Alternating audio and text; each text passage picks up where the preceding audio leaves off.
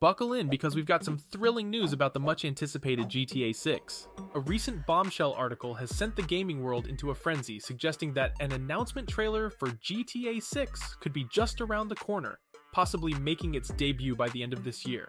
According to the gaming grapevine, Rockstar Games is gearing up to unveil not just one, but two exciting projects during the 2023 Game Awards event. An insider named Buds Cario took to Twitter to share the juicy details, claiming that the next installment in the iconic Grand Theft Auto series is slated for a 2024 holiday release. However, there's a small chance it could slip into early 2025.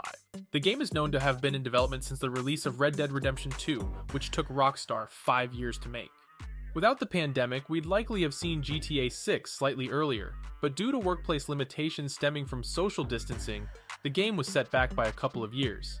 Without these limits in place, we'd likely have seen Grand Theft Auto 6 be released this year, since that would be roughly 5 years after Red Dead 2. But hold on, that's not all. Remember those whispers about a Red Dead Redemption remaster? Well, they weren't just rumors after all. It turns out Rockstar was indeed planning to revamp GTA 4 and Red Dead 1, but they decided to focus on the development of GTA 6 instead after the flop of the GTA Trilogy remake. Smart move, right? The GTA Trilogy Definitive Edition obviously didn't live up to fan expectations. The games were riddled with strange bugs, issues stemming from the mobile ports of the games, and arguably a big graphical downgrade. It's one of the worst remasters of all time, and the way Rockstar handled the removal of the original games from all platforms made it even worse. The game's poor quality can be traced back to the fact that the game was outsourced to a less experienced studio that had mostly worked on mobile games in the past. Rockstar has since learned from their mistakes and is now rumored to have their eyes on a Red Dead 1 remaster, handled in-house this time. Of course, the game will feature completely updated graphics. The original Red Dead Redemption was released in 2010 on consoles, and while the graphics certainly aren't bad by today's standards, they're not great either. Technology has come a very long way in the last decade, and the graphics in games has improved drastically from 2010. My guess is that the remake would either use the Rage engine that Rockstar used for Red Dead 2, or it would be using the new GTA engine.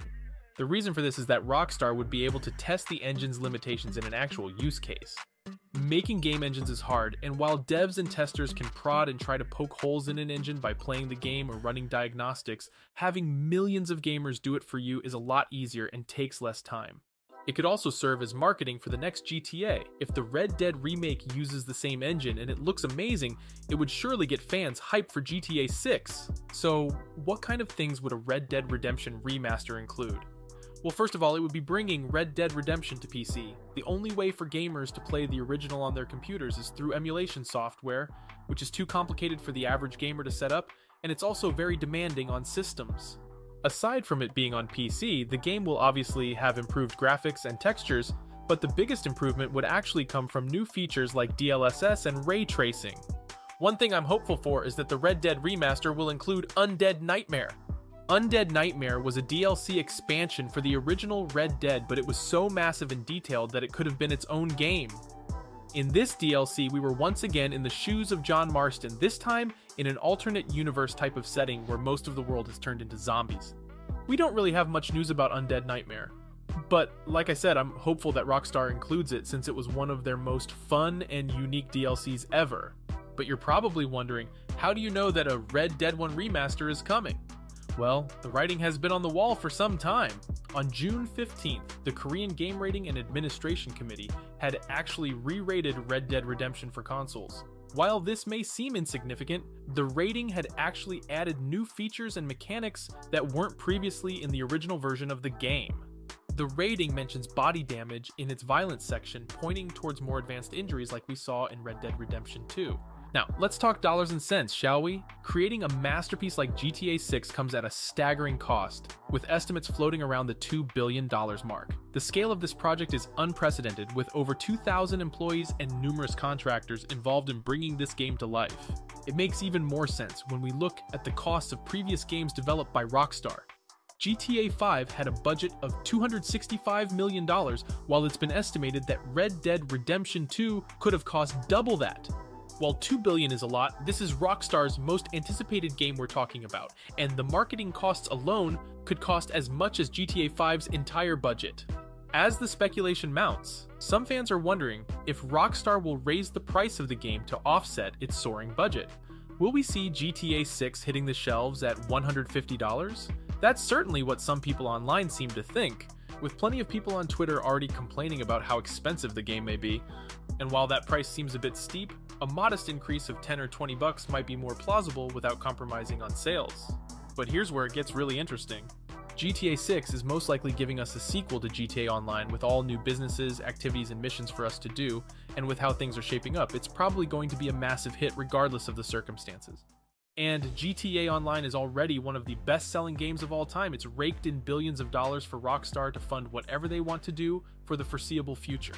It's been one of gaming's biggest success stories, and its combination of RPG elements, open world, and multiplayer madness has paid off big time for the studio. With GTA Online's enormous fan base, it's no surprise that Rockstar intends to capitalize on its success with the next installment. Even though the last GTA Online update ruined the game, it still makes Rockstar a lot of money. GTA Online remains a money-making juggernaut, generating a jaw-dropping $2.5 million every single day. That's roughly $1,700 per minute. With such a thriving online community, it's highly likely that GTA 6's multiplayer mode will surpass its predecessor's earnings. And for this reason, I don't think Rockstar will increase GTA 6's price at all. At the end of the day, the online will generate much more money in the long run than the base game will. It would instead make more sense for Rockstar to keep the game to the same price or even split it into two separate games like they did with Red Dead 2 on Steam. You can opt to purchase the full version of the game that comes with single player and Red Dead Online, or buy them separately. So if you know you'll only play single player or only online, then you can actually save some money. I personally think that this was a genius move for Rockstar to do. Many people already owned the game on console and had beaten it, but maybe wanted to play Red Dead Online with their friends on PC, but the full price of the game turned them away. Instead, the players are given more choices, and it actually saved many people an extra 50 bucks while getting more people to play online. So, taking that all into consideration, how GTA 6's online will probably be a massive success. I'm inclined to think that Rockstar will probably keep the price the same as any other game. I really don't think they'd hike the prices up to 150 bucks for the base game. That's usually how much collector's editions cost, and those come with a whole lot more than just the game. So what do you think? Are we getting a GTA 6 trailer or announcement soon? I personally believe that if we would get anything, it would likely be at the Game Awards show in December, since it's the biggest remaining video game conference of the year. But at the same time, knowing Rockstar, they could reveal the game at any time. Anyways, that's all for today's video. Thanks for watching, and as always, I'll see you next time.